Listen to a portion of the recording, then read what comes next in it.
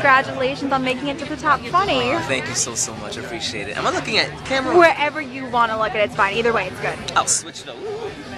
Keep me guessing, it's good. Absolutely, absolutely. So top 20, I mean, how amazing is it just going through all of, I mean, this must be surreal for you as it is, just this whole photo shoot thing. It is absolutely surreal. You know, ever since I was a little kid, you know, I had dreams of, you know, becoming, you know, someone who would touch people's lives and make people laugh and make them sing, make them dance.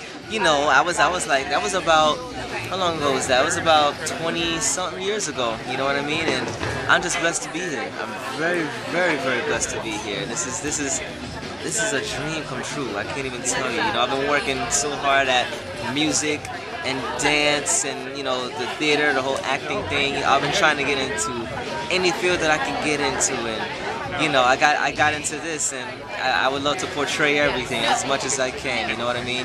Yeah, I mean, this is a great forum to get yourself seen. I mean, have you been watching the show? I have been. Yes, I have. Yes, I have. I've been very, very inspired, and you know, it was a huge wake-up call, and it gave me an incentive to want to train and to want to, you know, take other styles and to take contemporary and take jazz and ballet, and even, you know, dig deeper into my own style and study where hip hop came from. What are the roots of hip hop? You know, I wanted to study what waving was, what popping was, what locking was, gliding, tudding, breaking. There's so many elements in hip hop that you can mold it in, and that's how you know, begin to learn how to freestyle it or to choreograph to it, and you learn about musicality, and it's so much to it, you know. And it also comes from a place of the heart. Yeah. You know, that's what hip hop is about. You know what I'm saying? So. Do you feel like all of that studying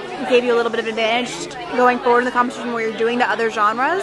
It definitely gave me an advantage as far as my comfort zone. As far as doing the other genres, I could always learn. I mean, I can learn more of my style as well, but I can learn even more than I would within what I've been, you know, training in as far as the classes are concerned. So that's the situation. I just want to learn so much. I really, really want to learn.